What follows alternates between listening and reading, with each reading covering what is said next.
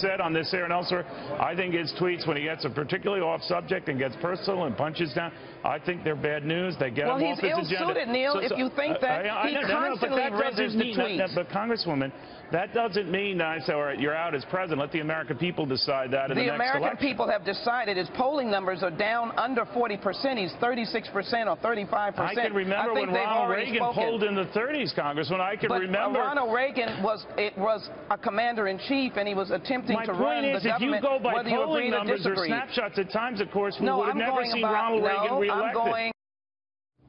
All right, a lot of you criticized the interview. Many of you saying you guys are talking over each other. Yeah, but it saves a lot of time, didn't it?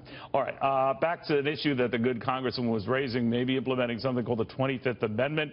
Now, Gregg, Jarrett, my friend here, also a crackerjack lawyer, knows a lot more about it than I do. But essentially, Gregg, it is deeming the president mentally or physically incapable of doing his duty, right? But how does it work? She said the basis is incompetence and being ill-suited for the job. Well, clearly Sheila Jackson Lee hasn't read the Constitution or the 25th Amendment. I'd be happy to loan her my little pocket dog-eared copy of it. It talks about the line of succession if the president becomes unable to discharge the duties and the powers of his office. But who determines that? Well, he can determine it, or the vice president together with the cabinet, and then two-thirds of both houses of Congress. Oh, you need the House and Senate to go along with it. Yeah, you do.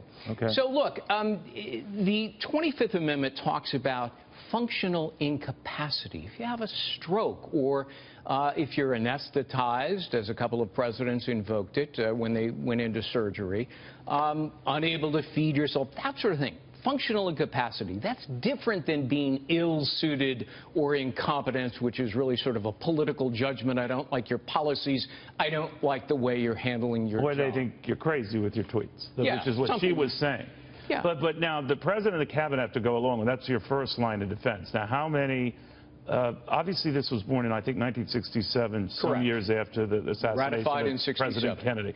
But it was also to address the kind of physical maladies that bedeviled after stroke Woodrow Wilson, when legend has it his wife all but ran the country. That's right. Or Franklin Roosevelt as his polio And there was no mechanism in place for that. Now there is, but it's never been used or even attempted, right? Right. That is correct. You would have to get the vice president to say he is functionally incapacitated, can't discharge his duties.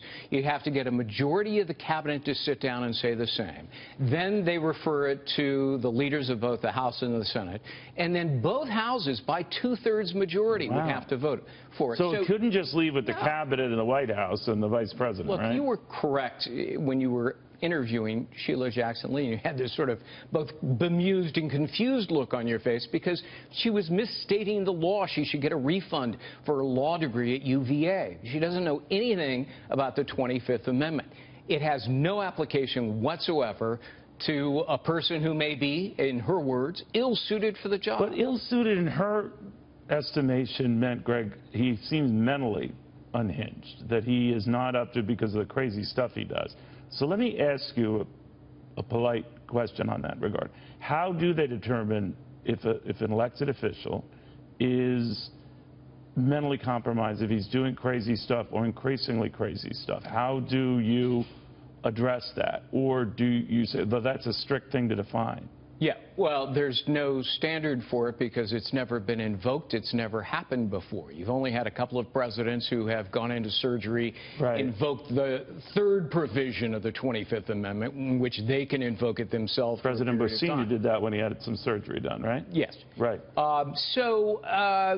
In terms of functional incapacity, mental disability, it's never happened. My guess is you would probably, want to get medical opinions as to whether... But then the president would have to be open to a medical evaluation. Like we do know under increasing duress, presidents, and this would be understandable, how far it goes is anyone's guess, that, Richard Nixon and Henry Kissinger were famously kneeling at paintings in the White House and praying.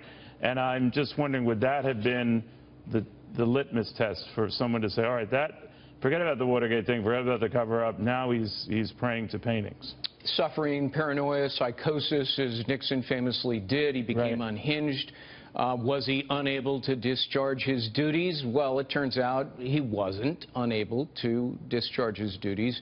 And but they would have to get the president to agree to a psychological evaluation if they wanted to, right? Yeah, I mean, you can't force somebody to have a psychological evaluation. But what if you're really worried? By observation, I suppose, you could get medical opinions. But, you know, that's going up a road that's not even close to being approached here. Yeah. You've got a president who sends out a lot of tweets. And, you know, Sheila Jackson-Lee and others forget that. You know, his tweet about Mika Brzezinski was only after she called him a thug, a dope, mentally unhinged. Fully agree, but I just don't think the president should get that kind of tit for tat. Yeah, but I know you and I disagree. Although I must say, I was talking to a friend who was out there at his golf club this weekend, and person after person came up. You keep going after the media with those tweets. His supporters like that he's doing that because they view the media as being inherently unfair and against the president. You said in Sheila Jackson-Lee's list, she's hardly the one to be criticizing anyone, right? She's voted one of the worst bosses on Capitol Hill. Washingtonian magazine listed her as the meanest member of Congress. She has the highest turnover rate. She called her members of the staff foolish, stupid morons. You should see what I call mine. You know, so we've heard it in the hallway. Sorry, but you know, 4 doors down from you. Sometimes they need that. But she's such a hypocrite. You know, she gives more than Trump does. So you don't think this is going anywhere? No. Because I keep hearing people mention it and just say, you know? You know, they were aggrieved that he won the election. They tried to contest that with the Electoral College. It didn't work.